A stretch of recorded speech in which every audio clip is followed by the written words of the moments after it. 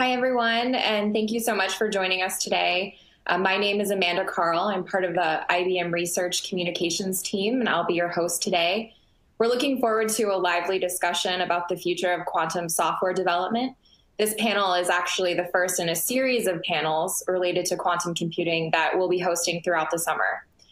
Before we get started, though, I did just want to acknowledge the new virtual reality we find ourselves in the wake of the COVID-19 pandemic. And we hope each of you is safe and healthy wherever you are. With that said, I do want to take a quick minute to run through a couple of items and reminders for today's discussion. Throughout the event, you'll have the ability to submit questions for the panelists. If you'd like to address a specific panelist, please indicate who your question is for. You should see a little Q&A window on your screen, and that's where you can submit your questions. We definitely encourage you to submit your questions throughout the panel discussion, and we'll save the last 10 minutes or so to address as many as we can. For any questions we don't get to or follow-ups that are required, please just work with your IBM representative and we will get back to you and arrange time with some of the panelists afterwards. Within the next 24 hours, we expect that we'll be able to share the playback of the event, and we'll also send over to each of you via email any other relevant resources related to today's talk. With that said, I'm going to go ahead and turn it over to today's moderator, Forrester's Jeffrey Hammond, Vice President, Principal Analyst Serving CIO Professionals. Jeffrey? Thanks, Amanda. It's great to be here today. So as I've been starting to look at quantum technology, it's really been interesting. I've been in the application development space for almost 30 years now as a developer, have built developer tools, and for the last 14 years, I've been at Forrester Research writing for application developers and software professionals. And for those of us that are in the enterprise, a lot of times we view the relentless march of software technology is just something that we deal with and we learn about. And we get new disruptive changes, whether it's mobile or the cloud or AI, and we deal with them, we figure them out, and then we use them productively. It's easy to look at quantum that way and say, hey, it's just another long string of technologies that we have to deal with and learn. But when you dig into it and start to look at it, there's also the idea that it might be a pretty disruptive change. I mean, a major change in the way that developers have to think about technology and work with it. And so one of the things I'm hoping to do today for my own edification is to unpack some of that with folks who are far smarter than I am with respect to quantum technology, but I think are able to bring it down to the level of an enterprise developer or an executive that is running a large business. So with that, I'd like to start with introductions. And why don't we go to you first, Dr. Narang? Pri, would you like to introduce yourself? Absolutely. Hi, thank you for having me here. My name is Prineha Narang. Almost no one calls me that, so you're welcome to call me Pri. I am on the faculty here at Harvard, and I'm also the CTO and co-founder of Aliro. So excited about all things quantum and excited to tell you about some of them here today. Thanks for being here. Now, I know our second guest today because I met him years ago when we were both talking about mobile application development technologies. Hurley, you want to say hello and tell me how the heck you got from building iPhone applications to running a company that is looking at quantum applications of technology. Hey, that's great. So I'm Hurley. I'm the founder and CEO of Strangeworks. It's simple. Jeffrey, I see this in the same way I saw, if you think back to that iPhone dev camp where we got everybody together a week after it came out, with the 400 or so developers, and Steve Jobs at the time saying there'd be no apps, there'd be no stuff. I see this changing even more dramatically all areas of science and research and our livelihoods, just like we saw. And it's, by the way, it's the same team that did the last two companies, just like we saw the mobile stuff all the way back in 2006, 2007, before there were app stores or anything. And so I think there's 23 million developers worldwide, and I'd like to democratize this as much as possible, make it accessible to everyone so that, we're not going to try to win a Nobel Prize with any quantum stuff. We're not going to ever probably be recognized for any, of the very small quantum talent we have, but we might be a catalyst for everybody else. And that's my focus. So I'm bringing all of the Linux Foundation, Apache, Nagios, iPhone Dev Camp, all of that kind of stuff to quantum in an effort to fulfill that. Cool. Well, we're glad to have you here today. Our last panelist today is Blake Johnson. Blake, you want to say hello? Yeah, thanks. Thanks for putting this together. So I'm Blake Johnson. I am the lead of control systems area at IBM Quantum. I'm a relatively recent IBMer, just joined last year, but I've been working on quantum computing essentially my entire adult life. And control systems is an interesting area, particularly because it immediately points to one of the areas that quantum technology is different from classical processors, because in your classical processor, your control and your bits are co-located, and the quantum processors, at least ones we build today, these things are separated by many meters of cable. So my team is responsible for effectively executing the quantum program, which means converting the user, the developer's intent of what they want to happen into the electrical signals that make that happen on the qubits themselves. So if I had to grossly simplify, you build the digital to quantum converters? That's right. We're the classical to quantum interface in some ways to orchestrate all the electrical signaling that needs to happen to make the quantum compute work. Cool. So when I think about a technology like this that is potentially so disruptive, as a developer, I look for hooks, and I look for patterns, and I look for ways to kind of translate what I know to the new world, and hopefully I can find something that helps me understand it a little bit better. And so for my first question, I want to start with you, Blake, because I noticed in your history, you've worked with quantum programming languages. So I know programming languages, at least a few. What is a quantum programming language? Is it just Python with a few set of libraries, or is there something that is distinct to that space? And so as a developer, what do I have to know to be able to use a quantum programming language? It's a great question. So my colleagues, recognizing that there was something maybe intimidating about quantum when they first started, chose to develop first a graphical interface, a graphical drag and drop way to build quantum circuits where the kind of the fundamental unit of quantum compute.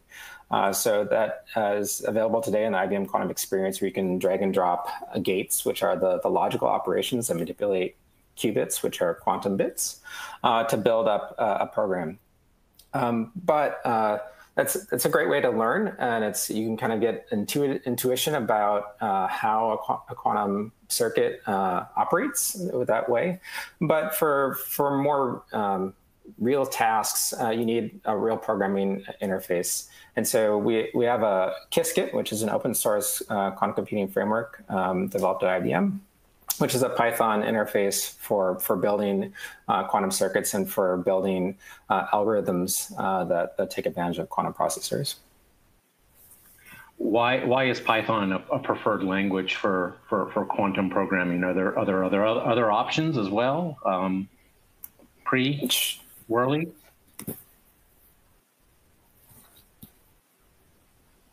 All right. So go ahead. Okay, go ahead. No, go ahead. No, please, you. All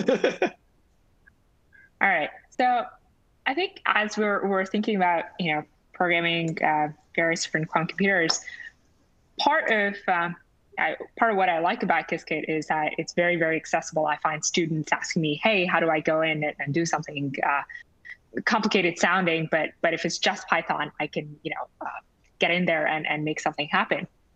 I think the challenge is with that abstraction, you lose a lot of the control over the actual hardware. So maybe you don't necessarily have all of the tools that'd be available if you could directly program the system. So the pulse level control that IBM has made available is certainly a good way to bridge that.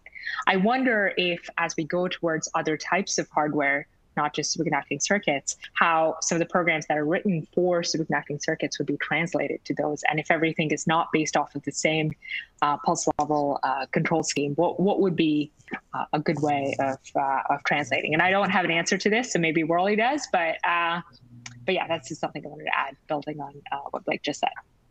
No, I mean, I don't have an answer to that. I mean, our approach is, of course, is to let all of the languages battle it out. We're big Qiskit fans. I say that not because we're on IBM, but when we first started, same reason. There was already a community. There's tons of people working with it. We're big supporters / soon to be making our first contributions to it. But I think, we have to focus when you think about developers and you think about you can't take a developer and make them a quantum developer overnight. If you go back when I first launched a company in 2018, I got on the stage at South by and that was the goal. And, about 6 months later, that goal was much harder. And about a year into it, it was like, there's just some things that are fundamentally different. So for example, if I'm programming on any other platform that's classical in the world, and I run into that error like you described, Jeffrey, and I say, oh, I've got an error with this, I can find it or I know how it works. Whereas, what we see happen with developers coming over is they get in and they can instantiate a teleportation thing through Microsoft Katas or IBM Qiskit or whatever. And then the moment it breaks, if they don't understand the fundamental physics behind it, then they're kind of at a dead end, right? So it's very kind of very sounds different. like low-code developers when they try to use low-code tools and they break out of the machine, Both of us got that, Jeffrey, but yeah, I mean, it is. And so I think, our approach has been to build a spanning layer across hardware and software that's agnostic. So, Pri could put solutions in it, Blake and his team could say, oh, here's a pulse control, whatever, to kind of, let the technologies kind of float to the top. And this is what we've seen in our history, right? This is what you saw when the NCSA was we're going to make a web server that costs $5,000. And Apache was like, no, we're going to give one away for free. And development communities build. And sometimes you have conflict, right? I mean, IBM had Watson and Google's battle was to try to take all these developers from, and put them in TensorFlow to build that as a solution. So, we're trying to be a little bit more Switzerland. We see everybody in the space as collaborative. And as far as developers go, I just think it's the programming language question and what tools are becoming popular is important, but it's important to realize there's 23 million developers in just like Apple's ecosystem. There's probably 40 million worldwide. Right. And when you think of the enterprise, there's a much bigger gap than, oh, are you using Python or, some other language or whatever. I mean, there's a fundamental relearning and retooling that developers are going to have to do in order to take advantage of these machines. So let's poke at that. As I was looking at it, and again, I'm a guy who, when I dig into it, and the first thing I see is, oh, here's some linear algebra for you. I'm like, okay, didn't have that in college, so this may be a little challenging. But one of my takeaways was that for the last 50 years, we've essentially been thinking in zeros and ones in digital computing. Essentially 2 states, and fundamentally, what we're going to is 26 states in the qubit or something like that. So is it essentially reimagining computing as we know it and moving away from the fundamental digital technology here so that eventually we don't have these digital to quantum converters anymore and we have a domain-specific language that understands how to write these circuits? Is it that big of a change, or is it simpler than that? I think it's a bit simpler than that. I mean, still fundamentally, when you read out a qubit, you still get a binary answer, right? So there's still zeros and ones in the interface. But the state of the world today, when you go to use a quantum computer, is kind of like the analogy to classical computers. Someone wanted to do classical programming, and someone handed them an electrical engineering textbook saying, "This is how you put together flip-flops and latches to build a NAND gate." Yeah. You don't need to know that to program, but that's kind of where we start with quantum computing. We need to exit that model, right? Yeah. So abstraction is key. Right. There are also, I think, a lot of things that are, not yet possible with hardware, but we take for granted in classical computing. So, thinking about conditional statements and intermediate measurements, not something that is trivial to do in a quantum circuit at the moment, certainly not in a superconducting circuit, but that's going to be very important to write more complex quantum programs in future.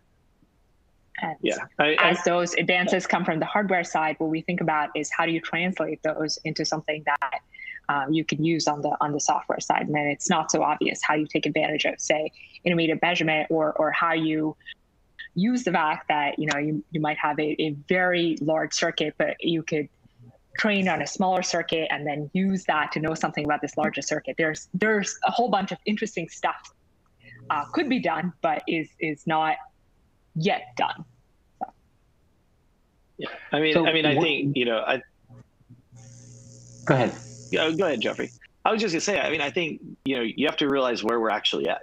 We're not in the days of AMD versus Intel. We're in the days of like little mechanical gates versus like vacuum tubes and other solutions. And so, these things aren't computers from my like kind of pure developer standpoint at the moment in time. They're really great equipment for exploring the quantum landscape that are the foundation to building machines. But all the things Pri said and Blake said, I agree. I think you need layers of abstraction. And I think there's even a question of, at what point is a gate so complicated that a developer is never going to touch it or understand it anyway? Is that 1,000? Is it 100,000? Is it 1,000,000? Because you hear people, the press goes crazy with all these stories about, millions of qubit machines and all this stuff. And it's like, yeah, if you had it, my question is, who would program it? Because that sounds really difficult based on where we're at and where we're trying to go. Right. And how do you benchmark or validate an outcome, right? So as you get to more complex circuits, you're not, even the largest supercomputers are struggling, right? And you can say, well, I want, 6 months of time on this system. And sure, somebody might give you that for one circuit, but not regularly. So how do you know what you're computing is actually real? Well, Pri, I think you know the answer to that, which is I write a classical solver that's highly optimized, but then I don't optimize the quantum components. Sure, not an apples to apples comparison. That's a joke. But yeah, exactly. The benchmarking is something that's missing. That is going to be hugely impactful to developers and to enterprise developers, especially trying to build solutions. So if we're at that early stage, I'm curious, why are you involved now? Before the big, kind of mainstream inflection point, when you go back to the mobile space, Hurley, when Jobs unveiled the iPhone and said, wow, you can use web-style technologies to build apps for it, that was a level of abstraction that 23 million developers could say, okay, I can use this now. And you just said, we're not there yet. So why spend time with it now? Well, it wasn't, right? Because remember what Steve said, right? So he said, there's not going to be any apps. And if there are, you're going to get them from us, right? And the way what we'll let you do is we'll let you do stuff that already happens on the web. And so there was a little bit of a disconnected ecosystem there that they got over much faster than we will in quantum. But why am I here? The best way to invent the future, to predict the future is to be part of the invention of it. So we're looking, for most of the people on the team, this is our third startup together, building large scale, kind of platforms. And we wanted something that was a big challenge. We are not trying to sell a company in a year or flip it or do some other thing. Like this is our last startup, and we want to do something impactful on humanity. Like Chaotic Moon was for fun and profit. It was awesome. Honest Dollar helped, change savings in America, which was great. We found out the mythical founder is kind of this myth. We needed a big problem space that had a lot of problems that was disconnected from the normal kind of OTA feedback loop that happens. And quantum's there. Most of the people building machines aren't actually talking to developers. They're talking to physicists who can download development tools, and they're playing the role of developers. And I think what you're going to see is when you reach that, okay, we've got a purpose for it, and now it's going to blow up. When you see that inflection point in this, you're going to quickly find that, software developers, not necessarily the greatest physicists, and physicists, not all the greatest software developers either, right? It's like, a physicist downloading a, PyTorch or something and saying like, we're ready to ship this is equivalent of, I wrote quantum computing for babies, so clearly I am a quantum physics expert, right? And that is nothing could be farther from the truth. This is the moment to be involved, to drive this to a point where it's not exclusive, it's inclusive, to drive it to a point where it's not 200 people who can program the machines, it's, 2 million people, all of the things that will make, the world a better place. I believe this is the first real leap, and then in the next 10 years, computing will change more than it has in the last 100. I believe that, quantum is the thing I'm placing the bet on as being that exotic computing technology that brings about that change. And I've got young kids and I want to see the world be a better place. And so why would you not take your experience and go in there? I'm going to put words in your mouth here and see if you agree with it. It sounds like you think that quantum is a truly revolutionary change in computing technology. 100%. I think we're stepping away from, a lot of the classical von Neumann type stuff. I think it provides a bunch of, I think it's a limited problem set, but I think those are really big problems that are super important to kind of the human condition, if you will. And yeah, that's what drives us to get into this. That's what's driving us to try to do this. And that's why we're playing more of a, even though we're a company, we've got investors and we're for profit, we look more like an open source project, just trying to get as many people involved and as many people collaborating as possible, right? And try to be a catalyst to really bring about that change. Pri and Blake, would you agree with that assessment? This is revolutionary change, not evolutionary change. Pri, you want to go first? Yeah, I agree with that. And I want to add to the point with people being interested in programming quantum computers that don't have physics backgrounds. I see a lot of computer science students here at Harvard say, "Hey, I'm a really talented computer scientist. I've interned with companies and I want to know the bare minimum amount of physics such that I can start programming a quantum computer." And that's an interesting experience to see some of those students enter the field and actually realize how much you need to know about the hardware. And I think we'll see a major change from that in the near future. And we're already seeing, I think, a lot of valuable problems being solved on small-term quantum devices. There's a really nice result and paper from Bravi and the IBM folks that was just announced in Nature Physics. I think that we know that near-term devices will show us a quantum advantage. We know that there are problems that people have been trying to solve for decades. There are problems in condensed matter, in chemistry, holy grail problems that are now actually within reach. And 10 years ago, you'd have said, sure, someday we'll have a quantum computer and life will be better, but that's not going to happen. So we got to keep going on this trajectory we're on. And I think we're on a fundamentally different trajectory now. So yeah, go ahead, Blake. So before I ask my next question, I just want to let the folks that are online know that if you have questions that you want to ask, you can ask them in the Q&A panel, and we'll get a chance to put them up to our panelists when we get a little bit further into today's session. But I want to go back to Pri, what you just said about the quantum advantage. Anybody want to care to hazard a prediction as to what type of time frame we're looking at until we see the first quantum advantage for a specific workload? Is it 2 years? Is it 5 years? Is it 7 years? What do you think? I'm not sure. The problem is that we don't know exactly how powerful a quantum machine needs in order to get to quantum advantage. We've committed to and have been on a track of doubling quantum volume every year. We just put up our made it publicly available the first machine with a quantum volume of 32 back in April. And already since that first one went up, we now have 8 machines with quantum volume of 32 that are available in the IBM Quantum Experience. And we continue to march along that path to doubling. At what point is it a powerful enough machine for quantum advantage? We're not sure, but I would say personally, I'd be surprised if we have to get all the way to fault tolerance to find a single application where you can do something with advantage, whether from its time, cost, or whatever, against a classical resource. I mean, I think it's an unfair question, Jeffrey, because you're asking Thomas Watson in 1943, like, hey, how many computers you think the world will need? And he's gonna be like 4. Like no more than 4 for sure. Yeah, exactly. Right. I mean, that's the thing is I think Blake made a good point. It's like, if you're in this industry, if you want to be a developer in this industry, it needs to be a long-term kind of play, a long-term vision you have. Because what I always tell people is, it's like that old Viking saying about sales, right? Pessimist thinks it's 20 years out, and the optimist think it's 3 years out. And the reality is, if you want to be involved in it, you should be preparing now, because all I can tell you is at some point between tomorrow and some future tomorrow, Blake and his team, or Pri and her team, or somebody is going to connect all the right pieces, and that is going to go up and you're going to hit that quantum advantage. And when that happens, it will be too late to be like, now I'm very interested in being heavily involved in this space, because I think it's going to take off incredibly fast. I'll translate that to say you think there's going to be a very steep inflection curve once we hit that quantum advantage point. Look, I'm writing a white paper on it now. My prediction is the inflection point based on 100 years of computing technology is going to be steeper than any inflection point we have ever seen. It's going to make the internet hitting corporate America look silly. It's going to look like that took forever for them to adopt by comparison.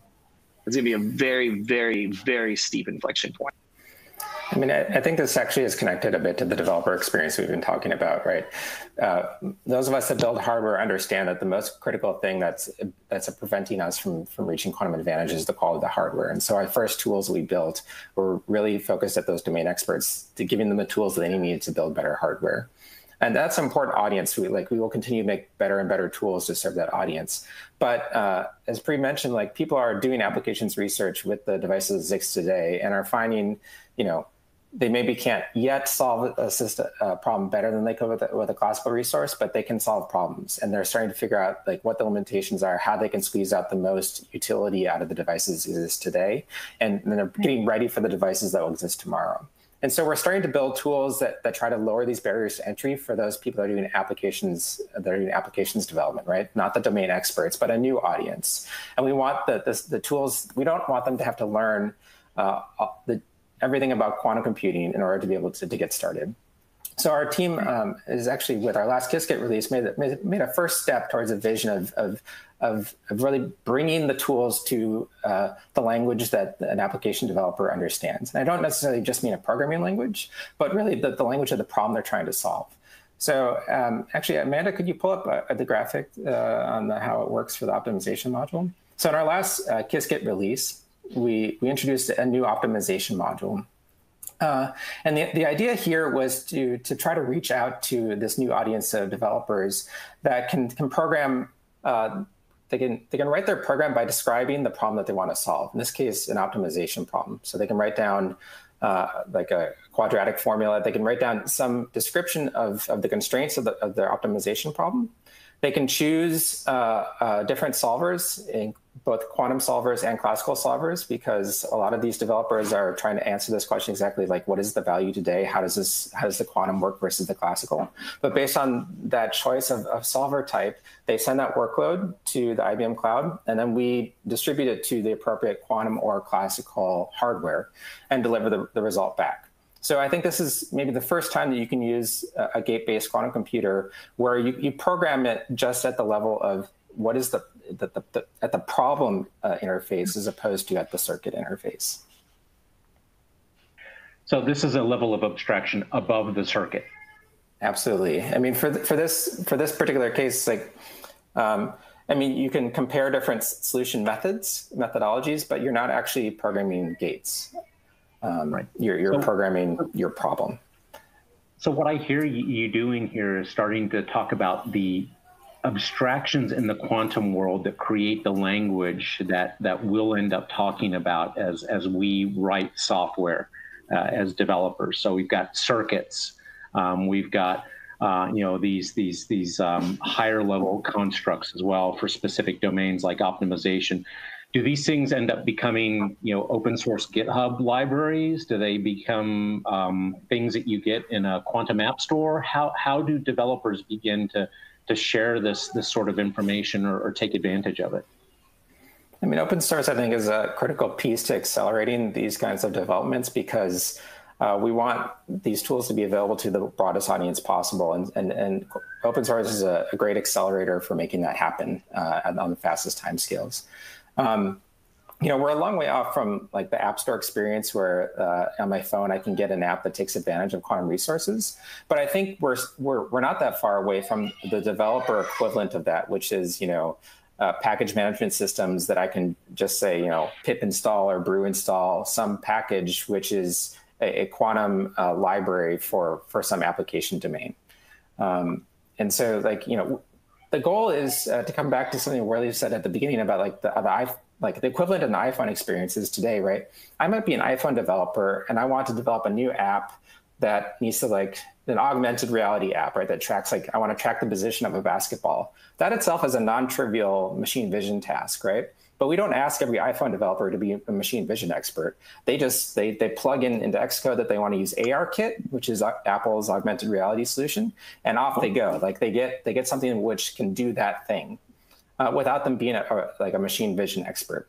we need to get to that point, and I don't think it's that far away, where a developer can use quantum resources without having to be an expert in quantum computing. Yeah, and that's super important to that inflection point, right? I agree 100%. If you think back to 2007, okay, there were 400 of us a week later with iPhones and people hacking on them. When you think about that, it went to tens of thousands almost instantly, right? Within 6 months to a year. And then over the course of 10 or 11 years, you get to 23 million people who are doing that.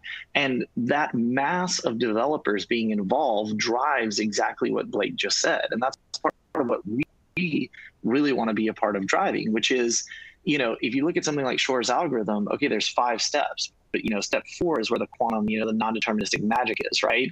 I mean, I could write an iPhone app, to stick with that analogy, that could tell you if it's an even or odd number so fast, it'd be a waste of time and money to run that on a supercomputer or a quantum computer.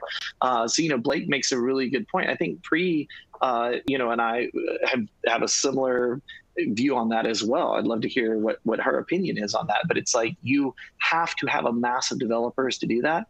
To do that, that's where quantum computing faces its biggest challenge.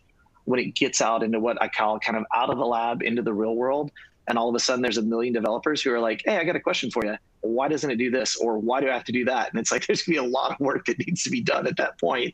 And that's gonna be a big wake up call for everyone, including us in quantum computing, because developers rarely use things in the exact way they were intended to be used.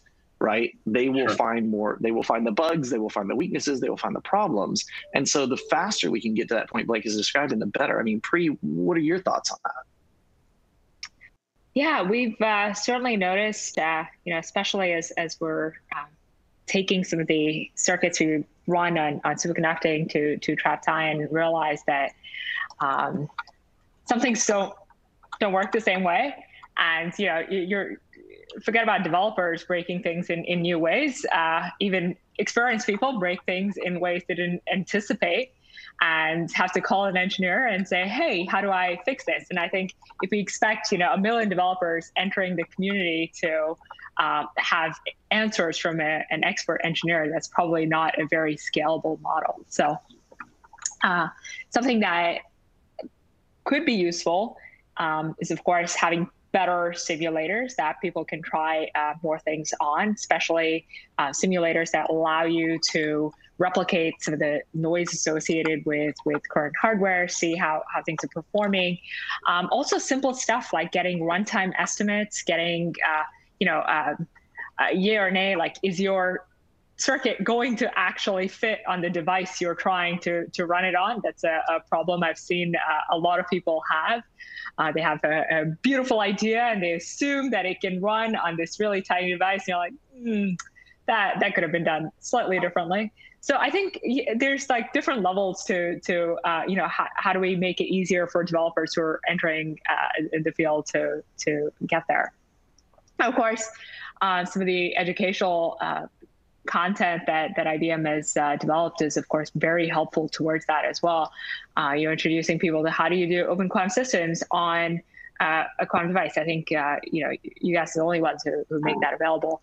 Or how do you think about various, you know, types of molecules and mapping them onto a quantum device. So I don't, you know, want to say here that those are the only ways that people would use a quantum device, but giving people an idea of, you know, your problem is well suited for a device that looks like this, or your problem is better suited for a device that looks like that. Like a simple answer like that might be helpful. So I don't know if I answered any of your questions, but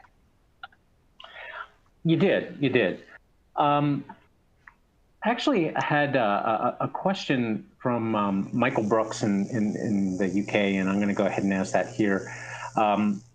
Pri, you mentioned that some things are less easy to implement on the superconducting circuit, and the question is, how far are developers from, you know, not having to necessarily worry about what they're doing and whether or not it's going to work in a quantum environment or not? So when do we see guideposts that kind of tell us what workloads are going to work, or what workloads are not going to work, or that we don't necessarily have to care about matching that?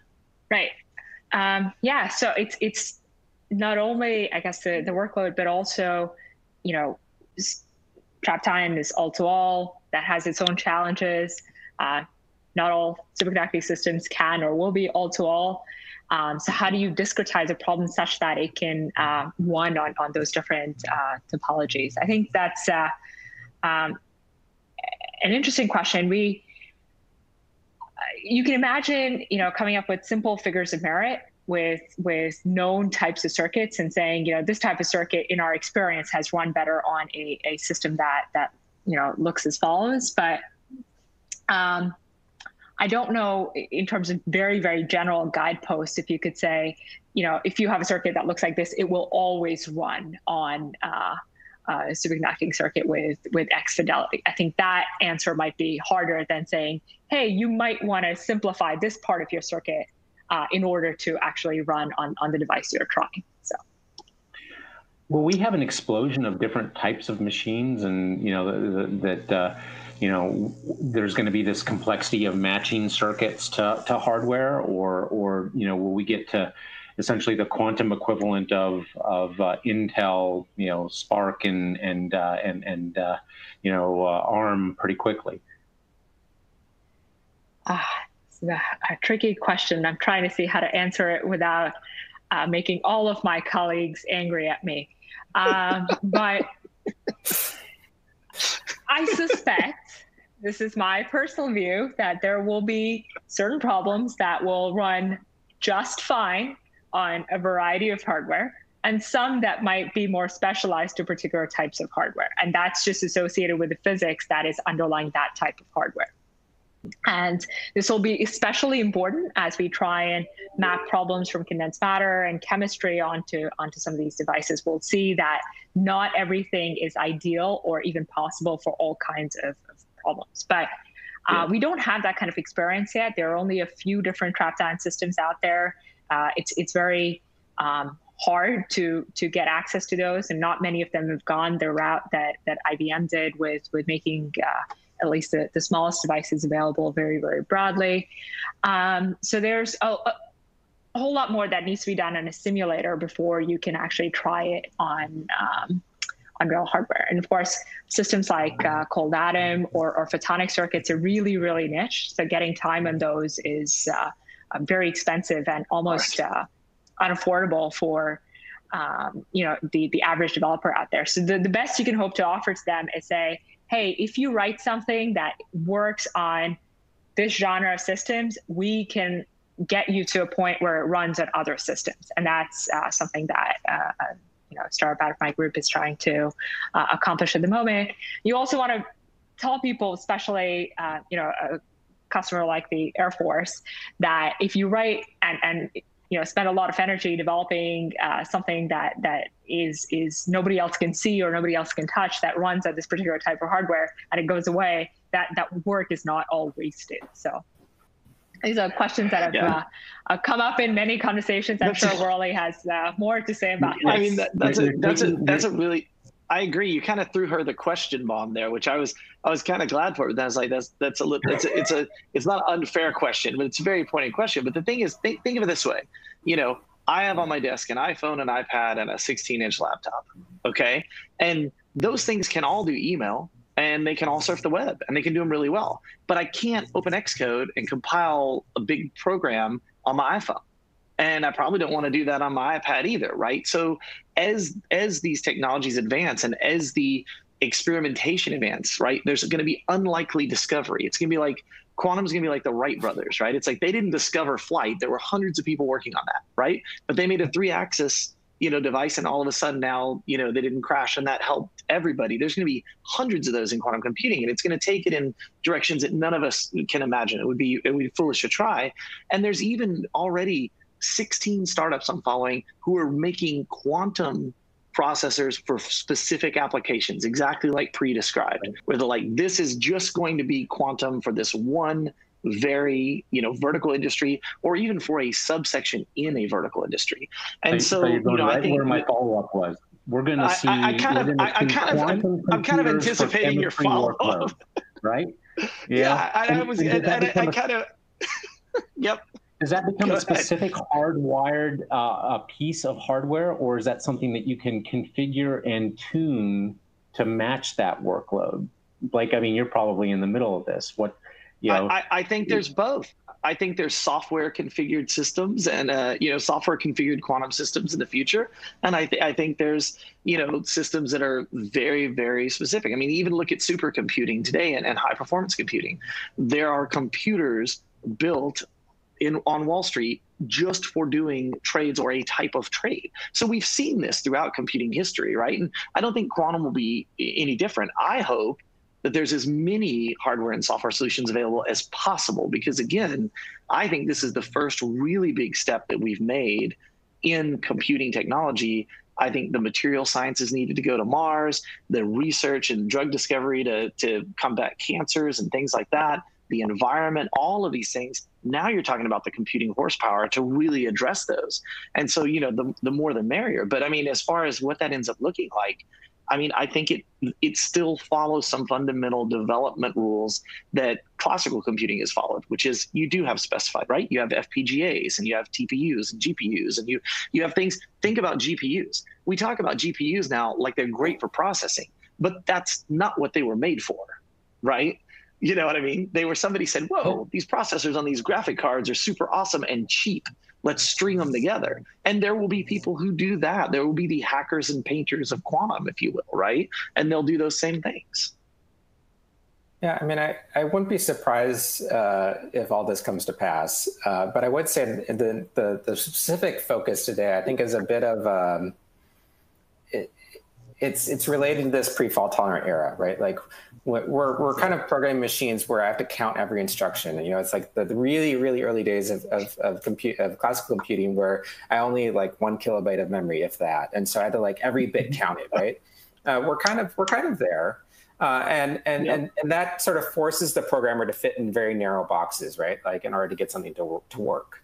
But as the machines become more capable and these abstraction layers become, I don't worry about their cost, then I think that will change the world a lot. Another thing that will happen though is like once we get to fault tolerance, once we're not talking about operations on physical qubits, but operations on error-corrected qubits, error correction comes with a big overhead and cost of like as a hardware developer of how many qubits I need and the control system that I have to build in order to correct the errors as the system is executing.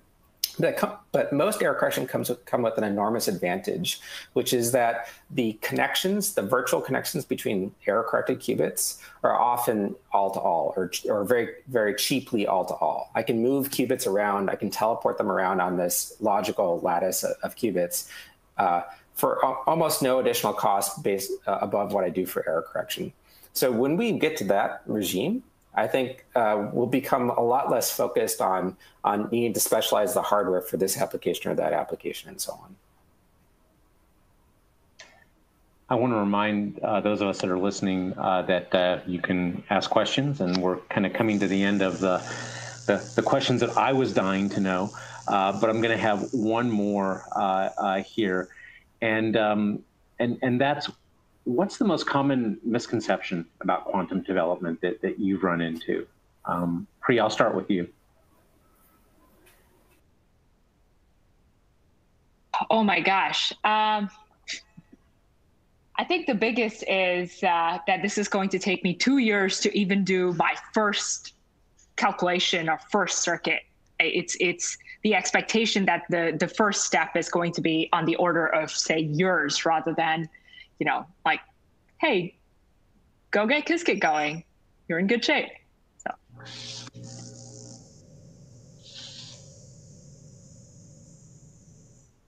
Hurley, how about you? I mean, I think it's that, I agree with Pri. I see that where people are like, they're looking for the like, hey, I downloaded the Apple Dev Kit and I did Hello World, boom, it all compiled. And it's like, it's a little more complicated than that. So I agree with that. But I think in addition to that, it's this view by some developers that quantum computers will be like the thing that you program. It'll be just on those quantum machines. And I think we all see that there's going to be a blended architecture, right? There's going to be the classical components aren't going away. And the way I like to think about it is think about traveling across the US 100 years ago, right? You did it by wagon. It took 6 to 8 weeks. Somebody died. Maybe you ate them. Who knows? And then, all of a sudden we had trains and you did it in a week, right? But no matter how far you go, eventually you reach an ocean. And so now we have air travel. Well, air travel didn't get rid of trains around the world, right? And quantum computing, I don't think is going to get rid of massive hunks of classical infrastructure. And I say that from having worked at Tivoli and IBM and BMC, I know how many mainframes in the world are still running very critical components of all of our lives. So if we haven't been able to get rid of all of those yet, then it's probably going to be a very long tail for that to happen.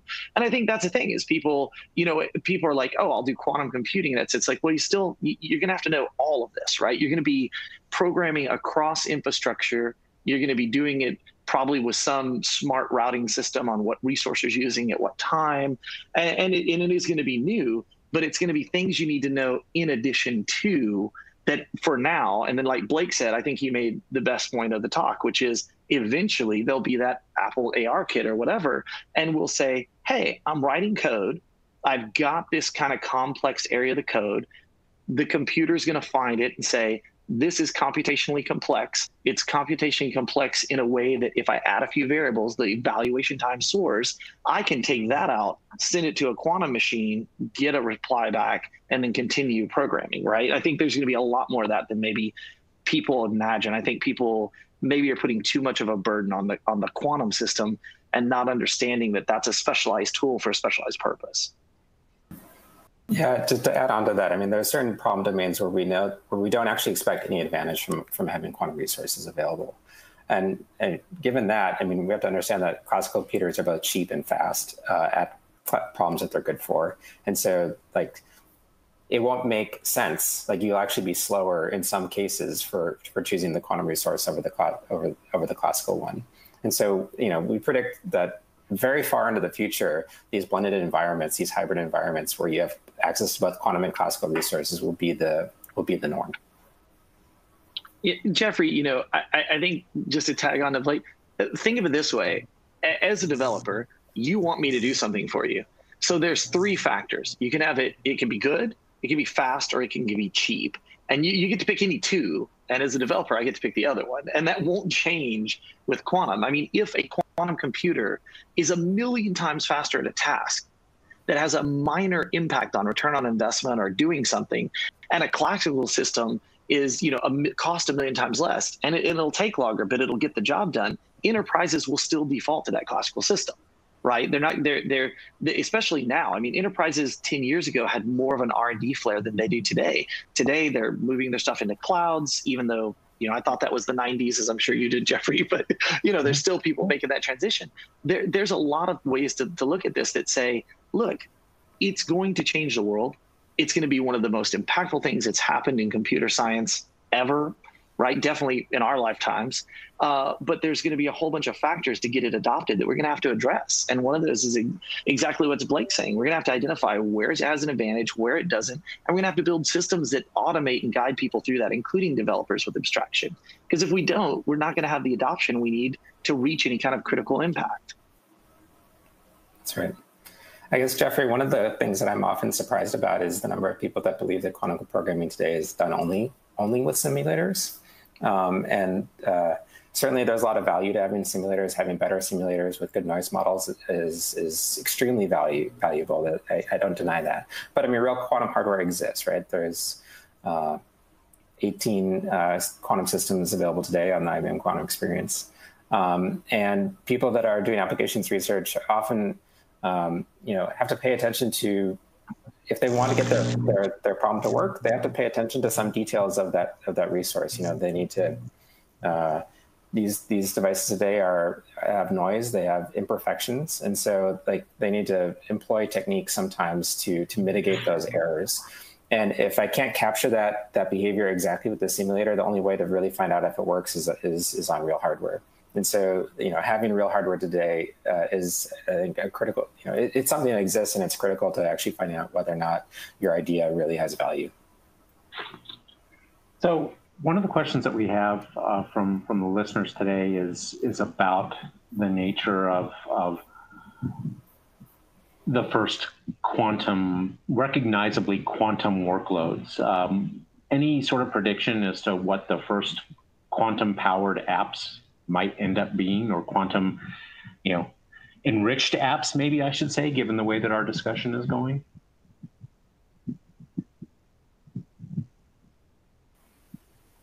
So, there's a few domains that we suspect will have early use of quantum machines, early successful use of quantum machines. And those are kind of in the domains of quantum simulation, particularly chemistry.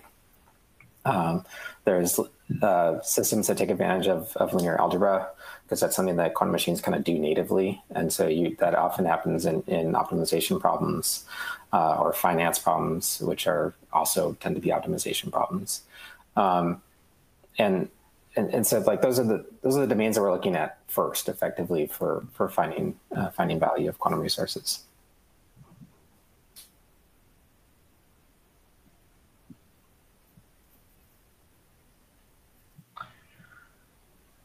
So here's another one. So despite the enthusiasm expressed by those of us on the panel today, it still sounds like quantum advantage is far off, years off. And the mainstream quantum computing, even if, around a niche problem set, is at least a decade away. Is this wrong? Decade feels like it might be a little bit too long to me, but I'll let the experts weigh in. Decade feels a bit pessimistic to me. Yeah, look, as I have two amazing panelists that are both far more quantum experts than me. So looking at it from a pure 30 years of seeing new tech coming down and doing the development, I think 10 years sounds very pessimistic. Now, is it what most people imagine as a quantum computer in 10 years? Is it a full general purpose machine, whatever? Who knows? But I don't think you're going to wait 10 years. I think it's more in the 2 to 5 year range, to where there's things that start to become economically advantageous to enterprises. And it'll probably be in chemistry and material science. And I agree with what, the direction Blake was going there. But it's like, as you see those advantages, the reason to get involved in quantum now is it will not be like, hey, Amazon has a website and Barnes and Noble's like, no worries, we can take a few years, we'll wait, we'll see how that works. Okay, now we have a website, right? And we know how that turned out. It will be, a much more dramatic inflection point in a much, much shorter period of time. If you're in aerospace and your competitor's using quantum and you've decided to take a wait and see approach, it's not going to be something where we see it 24 or 36 months out. It's literally just going to be like, oh, IBM released a new version of Qiskit and a new machine, and it's magic. And if you've been in that path for workflow, then you're taking advantage of that tremendously. And if you haven't, then you're a year or two behind the moment that transition happens. So, I think, it's like any other technology, right? Look at the iPhone of 10 years ago. Would you have said, hey, do you think iPhones will do augmented reality in 10 years? Who knows, right? The developers, the users, they'll drive that. One of the weak points of quantum computing is we don't have enough people from outside of quantum computing asking the tough questions, doing the feature requests, pushing it forward, in my opinion. But it's like, 10 years, I would agree with Blake. I think that's really pessimistic. And I think that we don't know, and you won't know. You'll read about it, and literally out of nowhere, it'll be picked up. And if you want an example of that, think of machine learning. Machine learning was all the rage when I was getting out of high school in the 80s, right? In the late 80s. And then it didn't do anything, didn't do anything. And then look at where, just in Google Zeitgeist or wherever, all of a sudden, like, something worked and it just skyrocketed. And if you were on that train, that was great for you. And if you weren't, then you're still playing catch up, 6 or 7 years later. Right. I think that's especially true for people working on quantum chemistry problems that use quantum computers.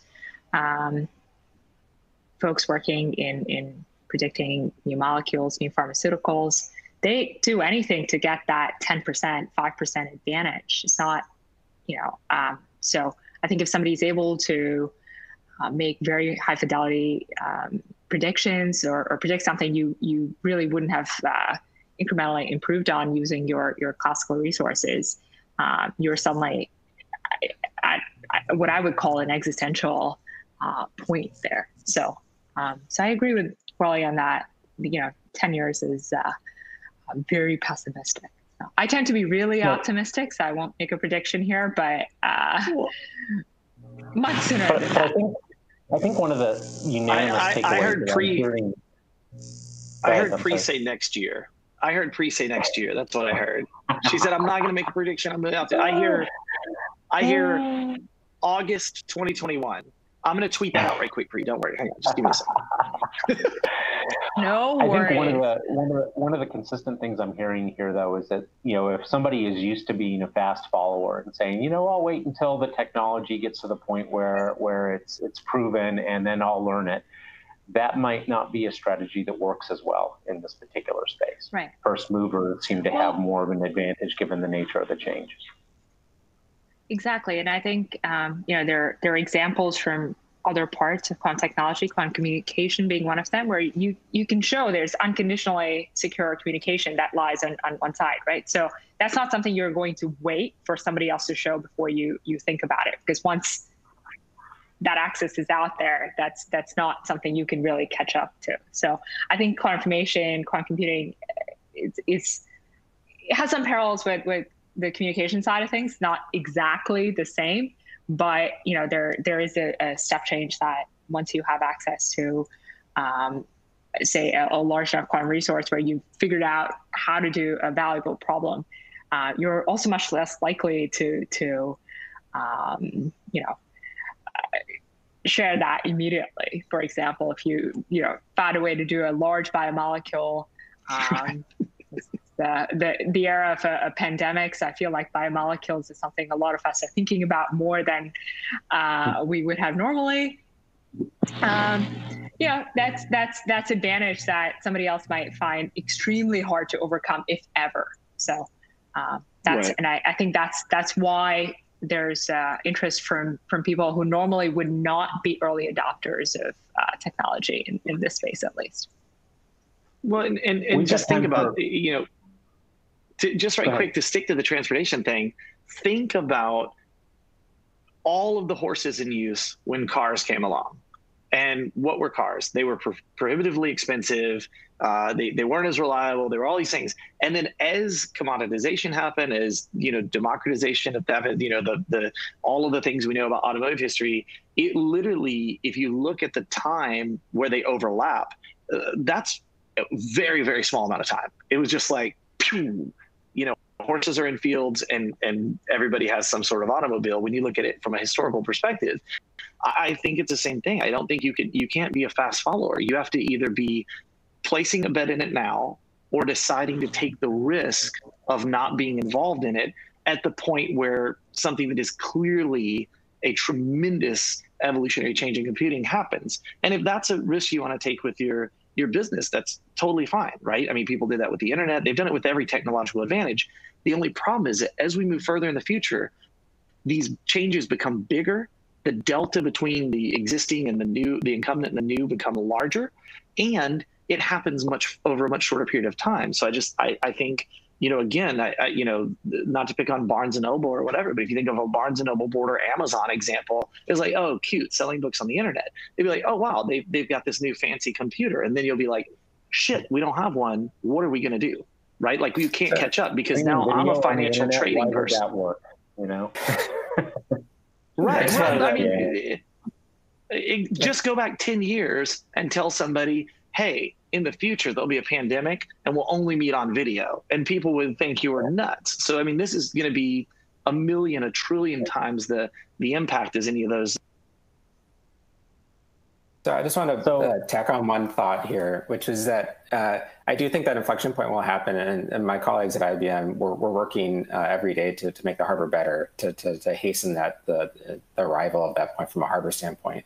But it'll also be a mistake to have the hardware capable of quantum advantage and not realize it because we didn't have the software ecosystem ready to try different applications, try different spaces to try to find quantum advantage on the hardware that exists. And so that's why, we're not waiting. We're working with partners such as my colleagues on the panel today to develop that and grow that software ecosystem to make the systems accessible to a broader audience, so that we can find quantum advantage by trying different spaces of applications. of application areas. I want to thank you all today. This has been awesome. I've gotten a lot of my burning questions answered. It's been very edifying for me. I hope for the other folks that have been listening in today.